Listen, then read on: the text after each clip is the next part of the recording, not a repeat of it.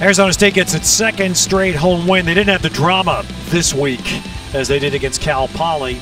And well, you know, in this year where DJ Foster's moved out to play more receiver, they're looking for that running back to be the linchpin like Marion Grice was, like DJ was, and this guy's starting to really break out. Yeah, and you know, out of the backfield as a receiver, we saw it early on the screen right here.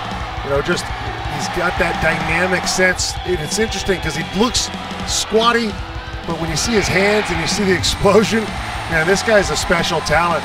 Really broke things open for the Sun Devils, ran hard all night, broke tackles, smashed people. I think they got themselves a breakout star in Demario Richard. 93 yards there on that catch and run. 2 touchdown catches tonight for Richard. He has 8 in the last 4 ASU games spanning back to the bowl game. 255 yards from scrimmage. ASU 2-1, and next up for them, they hope they get healthy with USC next Saturday.